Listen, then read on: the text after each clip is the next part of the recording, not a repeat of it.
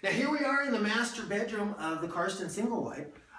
One of the things that really a ton of my customers love about the house is that when you're looking at the windows, you have these cornices built in, nice shelf over the top of it. So you've got your space for your little knickknacks, and that goes throughout the entire house.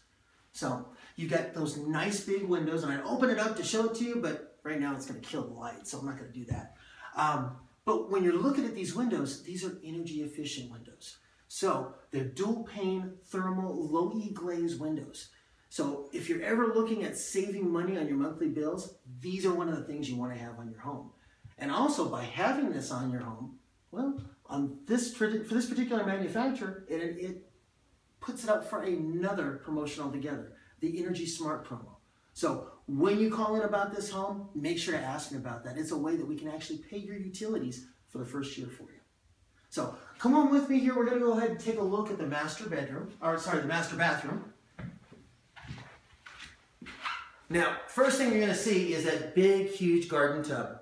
And I'll tell you, it's oh gosh, a couple feet deep. Almost need a lifeguard just to go ahead and take a bath in that one. But one of the great things about it is the fact that when you're looking at this bathroom, it is a glamour bath. So not only does it have the tub, it's got the walk-in shower, if you can see that. You've got nice vanity. Again, with that Karsten shelving, all done very, very well, put together, very strong. And then you lead on in to your walk-in closet. Your walk-in closet gives you tons and tons of space.